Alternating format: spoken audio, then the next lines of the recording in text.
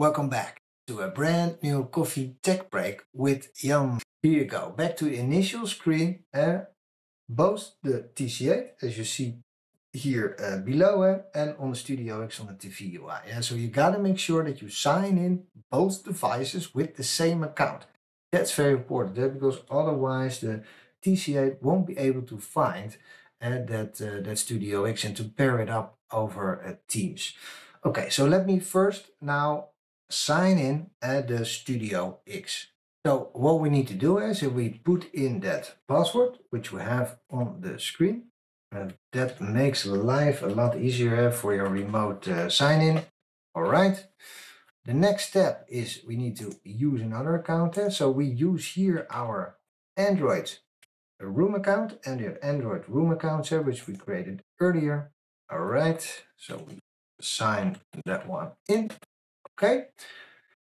Okay, now let me look at the meeting room if that went fine. So let me check. So it's signing in now. So first I usually do the Studio X signing in now to the environment. And so as I said earlier, check if you made an exception, if you're using mobile device management or Intune or any policies. If you're not being allowed, you probably need to double check that. So Studio X walking to that sign in now. All right, so Studio X is signed in now. That is the first one.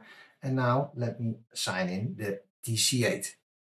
All right, so we put in the code of the TC8. Okay, now again, make sure you use that same account on the TC8. And let us go back to that meeting room. So we are back now in the meeting room and signing in the TC8. We'll walk through the same process. Also, again, if you got that Intune stuff, you could probably see that it's running all through here, or if it's blocked somewhere, you should be able to see that. I will always recommend it to check the device management, the login, the sign-in login, and if you're not going through this process. Okay, signing in. This is Teams pairing. So I'll click now on the pairing button. As you can see, it will provide me with that pin. And I click on pair. Here you go. And now the controls will move from the big screen and will move now to the TC8, as you see right here. All right, now what about the menu? As I showed you earlier, as a user, you could do anything.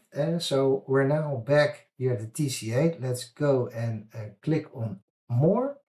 We click on settings, and here you go. We only have a couple of settings available now. No more wallpaper, no more sign out, no more separate settings. It's all hidden behind the password now. So we only have report an issue. If you want to make a note of something or you run into something, and you got the about. That could be useful as a remote user. You want to pass through some information.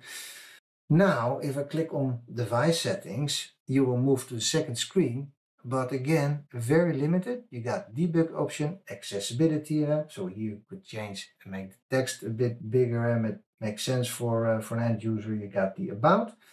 And if I click on admin now, it's protected, as you can see. So you cannot just walk through and change wallpapers or anything else in the device. It's all protected now. So I can log in here. Now we click OK. And now what you will see is all those settings which I showed you earlier. And again, you see that right here below. You see the admin sign out, you see the user sign out, but also Teams admin center. And see is you will find that information now all protected here behind the password. So this was previously at the user end, and as you can see, it's now behind the password. So those calling settings, where you got all those transfer settings, you got meeting settings here, and so show meeting names, for example, in the executive room, if you don't want to show meeting names, but just show the names, that is a possibility. Here you got some beaconing settings, for example, with the Teams casting, and you can turn it off if you don't want that. We got wallpapers here. It's all hidden now behind the password. And so here you can change the wallpapers to console, pairing, and also the team sign out. It's all hidden. So as a user, you cannot just go in here and change that stuff. And so if I click now on the admin sign out, it means it will go back to the portal as a user. Here you go. So now I'm behind a password again. As you can see, so click on settings, you'll see that the admin is now signed out. So I'm back to this very limited menu.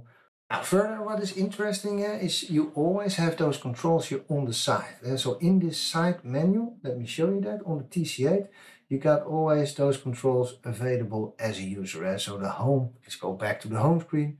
The device mode is where you can reuse camera, speaker and mic, reuse that with your laptop. So if you want, for example, WebEx or Zoom or any other platform in combination with your laptop, you just hook up USB cable, hook up the HDMI cable, and I created some videos of that, and I will put a link there so you're able to find that very quickly.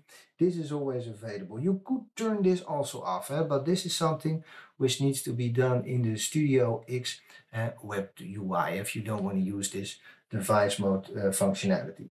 Now on the other end, what is available? We got there environment.